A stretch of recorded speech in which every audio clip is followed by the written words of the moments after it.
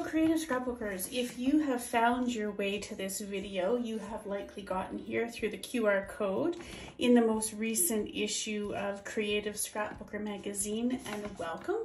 Jackie's asked me to share how I've made this slimline card with you all. So without further ado, let's start. My card starts with using the Dylusions journal. I love these journals for the patterned paper that's a starting point if you want to mix media. I also use this often in card making or scrapbooking on its own. So I've chosen this paper here and we'll remove it from the journal. And this will be the background of our card. The base is made using Tonic Studio's Perfect Cardstock. I've cut it to 8 by 8.5, which is approximately 1/3 of a sheet of paper in length. And I folded it in half, making it 4 by 8.5. For the mat, I'm going to also use the Tonic Studio's Perfect Cardstock in black. Actually, it's jet black. And cut this down with just a small border around the edge. I'm going to use my Scrapbook Adhesive Easy Runner Ultra Permanent Adhesive to adhere this down. So again, I'll adhere this onto the mat with the permanent, ultra permanent adhesive.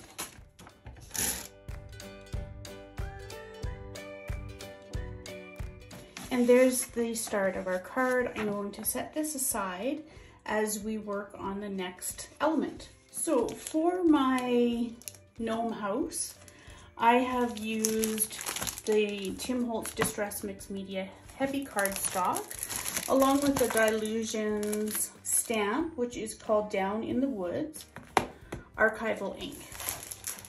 So I have gone ahead previously and stamped my stamp using the archival ink. Our next step is to cut the image out. I love to use Dina Wakley's gel medium, the soft gel matte medium. If any of the matte medium comes out along the edges, it will dry clear and matte so it doesn't create a shine. Off to the side on paper, add the gel medium.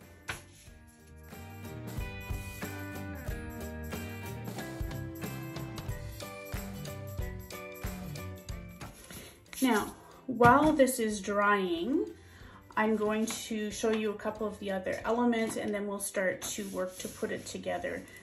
So the first element we're going to work on is the big title of the card, which was a big hello. I have used the hello die from Stamp Anything. It has become a favorite for card making. It's a perfect size for cards. It comes with the letters as well as the outline. I've used the Tonic glitter card in Midnight Topaz, which will play very nice with the color scheme that I'll be working with. And I have a piece of wax paper I always use when I'm die cutting.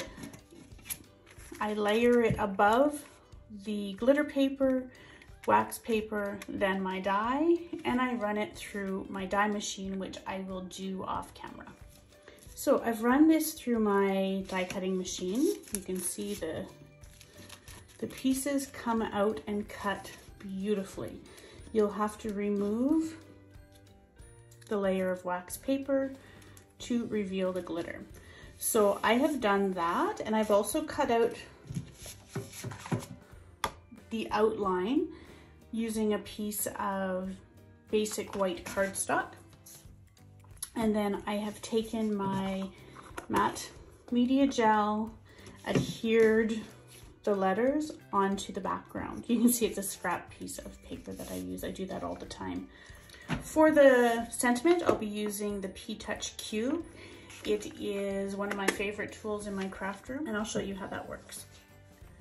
Okay, so I have my iPad and I have the app that goes with the P-Touch Cube, And you can create your own label by coming into here, selecting text and doing your label, and then from there you can save it. If I press done and come back home and discard changes, you can go to the little folder, saved labels, and I can just press that and then print. And when I print it, it will ask me the number of copies. It will give me cut options. I usually use the cut marks, and this I would turn off. Cut the last label, because that's not necessarily true.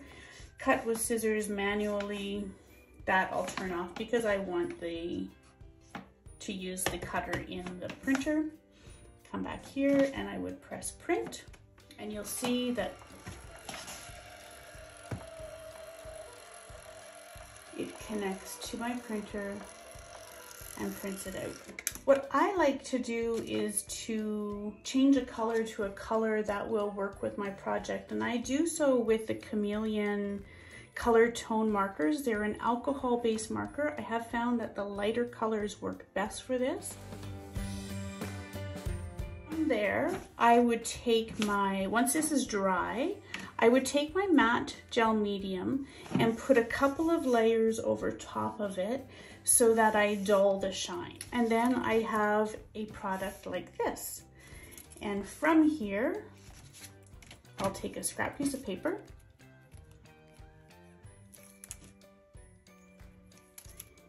peel the backing off, and adhere it to a piece of scrap cardstock. And then I take my scissors, and then we have our sentiment that will go along with our hello. What I've used is the Dina Wakley Scribble sticks as a watercolor medium. Just add some water where you want to lay your color. And then I just take my wet brush directly to my scribble stick and then paint with it. And you can see it stays where I've wet.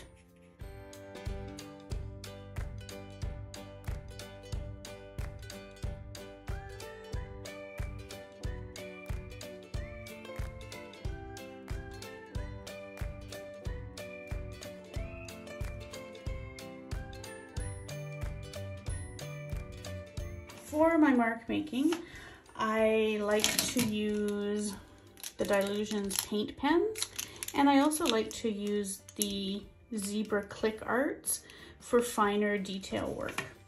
So with my Zebra pen, I would come in and all of these little lines, I like to trace. For these background images, I used a white paint pen.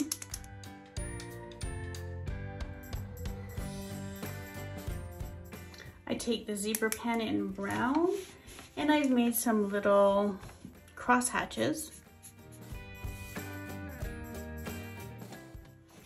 I add some washi tape to the bottom. This grounds the house to the card so that it doesn't appear to be floating. I would adhere my hello, and then I would put my little title, from our gnome to yours. I will wait until my adhesive dries so that I can finish off my edging and my details. But have fun with this. It's a fun technique. It's a little bit time consuming, but it is not hard and it's very fun. One other little detail that I did add that I can show you is to the door handle, I put a little dot of Nuvo drops. Again, it adds some texture. I hope you've enjoyed this card. If you do have any questions, please feel free to ask them. And I hope you try this technique. It's really fun. Thanks.